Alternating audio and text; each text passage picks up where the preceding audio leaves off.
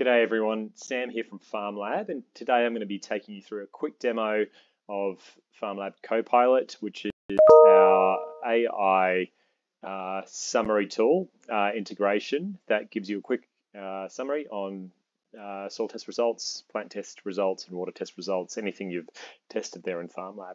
So we start here with what we call a sample results table, which just lists the results against the boundaries, my results in FarmLab against the boundaries I have in FarmLab. It extracts that information and presents it in the table. It can color code results if you wanted to. You just have to set up the parameters there. In my case, I just want to write a quick summary on this table, and I want AI to extract the sort of the key bits of information to summarize it so I can provide a report to the client. Of course, I'll fact check that report before I send it out. So we start up here, top right hand corner, we can hit FarmLab Copilot, this funny little guy here. If I tap that, comes up with a prompt. Now this is important, it's an experimental feature. We send the data, we use ChatGPT or OpenAI to analyze that data. Importantly, we're not sending any data outside of what you see in this table. And so that's important because we're not sharing any geolocations of soil test results. We're not sending any locations of farms.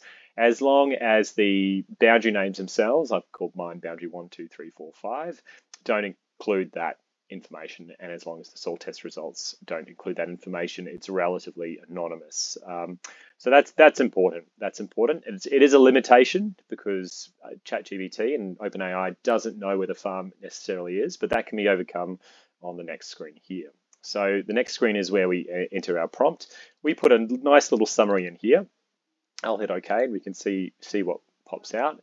Very basic. Basically, we're just asking it to analyze these results and provide a recommendation for the landholder in less than 250 words.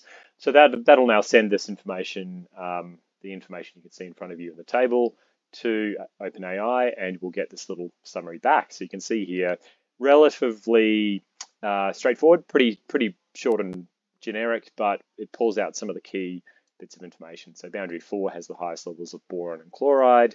Boundary 3 has high salinity. Organic carbon is highest in boundary 5, so on and so forth. So now I can, manage accordingly.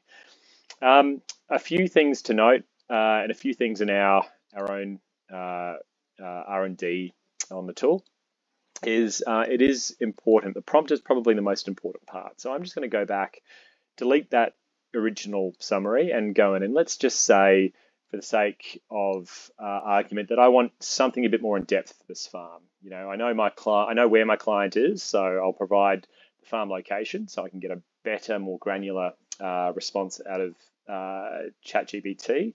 The other thing I also want to provide, I really wanted to highlight, that I'm sampling here for yield constraints, and so I've included a little statement here about yield constraints.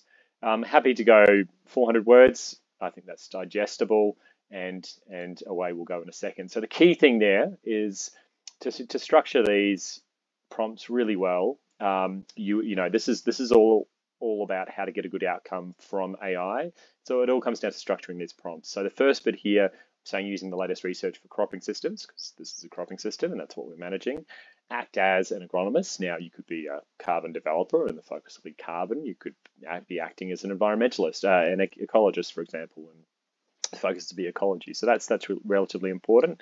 The last thing here is really getting, what do you want it to focus on? In this case, I want it to identify any yield constraints on the farm so that I can get a quick summary on what those yield constraints might be without having to digest that report in front of me.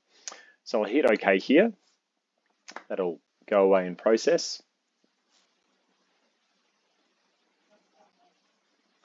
And there we go. 10 seconds later, we get a nice little generated report. And you can see here that it's really started to pull out some of those key bits of information because I've improved that prompt. So we've got soil texture, soil salinity, quite high in some parts, nutrient availability, that's particularly important, pH, in terms of what to look at and where, and boron in our case.